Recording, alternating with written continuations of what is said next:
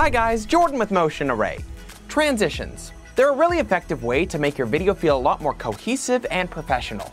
And if you're watching this video, I'm pretty sure you've been exposed to a lot of transition packs and tutorials on how to get those awesome, totally cool transitions. But today, we're going to be showing you how to create 4 super simple transitions right inside of Premiere Pro. These are so simple that maybe you'll start to incorporate them into your regular workflow. And we're going to avoid transitions that have gotten a lot of love, maybe too much love from the internet. So no zoom blurs. Hopefully you haven't seen all of these before, so let's dive right into it with number 1, the card whip. This one you might have seen in some of our other tutorials in the past here at Motion Array. It's just like treating your footage like a set of stacked cards. And when you want to move on to the next one, so once you've got your footage down on the timeline, place your first clip on the second layer and your second clip on the first layer, like a descending staircase.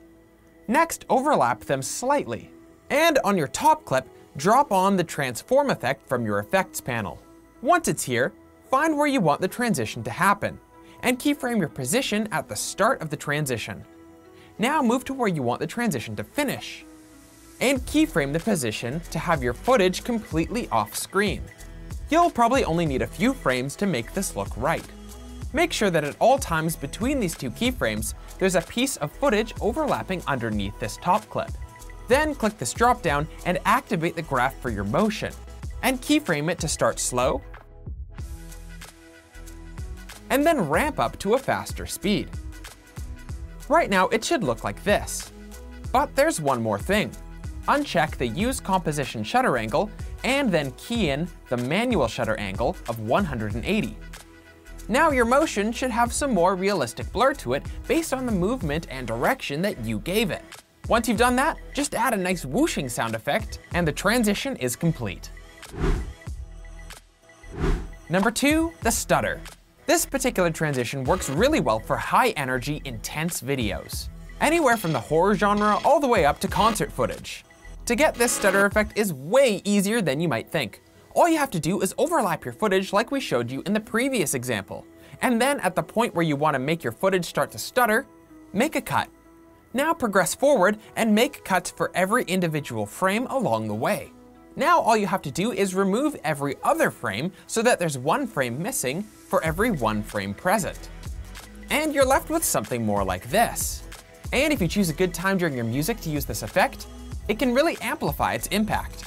We're only at transition number 2, but just a reminder that if you're looking for some more advanced transitions to use in your videos, we've got an insane number of different transitions for different styles, genres, and use cases over at motionarray.com. Feel free to check it out. And for those of you here on YouTube, be sure to hit the subscribe button and click the bell icon to never miss a future video. Number 3, the jitter. This transition is less of a physical transition from one clip to the next, and more like a mental preparation. Instead of revealing the new clip in a unique way, it actually prepares your mind to be ready for the new clip to be shown. To pull off this transition, what you want to do is prep your clips the same way that we did for our last transition. Have an overlap at the point where you want the transition to start. Make a cut, and from here, you're going to do the same thing by making cuts at each frame of the overlap that you want to utilize. You're then going to go through each frame and input a unique position and scale value so that they're all slightly different. You'll likely want to zoom in your clips a very small amount, and then when you move them slightly either in the vertical or horizontal position, they won't show a black background. Make sure that for each of your different clip sections, you're keying in a different set of values, so that if you go back and forth between the previous frame and the new one, you'll notice a small jitter. Keep doing this for all of your different clips in succession, making larger changes if you want a more exaggerated effect, and making smaller changes if you want the effect to be more subtle. From here, this is what your effect should look like. But if you want to add some more flair to it, you can move all of these frames here that you've changed the position for, and extend the original clip beneath them. Then decrease the opacity for each of these individual frames up here.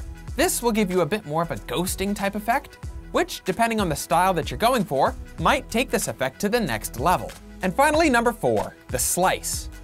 This final transition is a little bit more complex, but it can give you a really nice look. The key here is like our other 2 shots, where we have our first shot placed over top of the second one, like a descending staircase.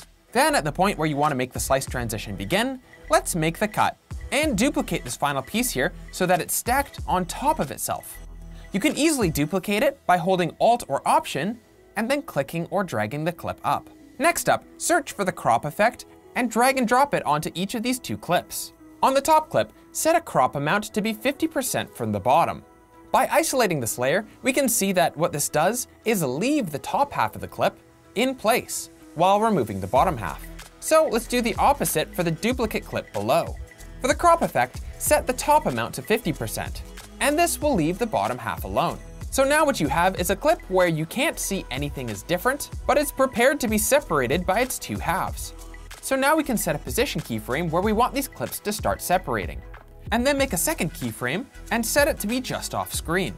Then by using these back and forward icons for our keyframe, we can bring the playhead back to exactly the same location to make matching but opposite keyframes for our bottom clip.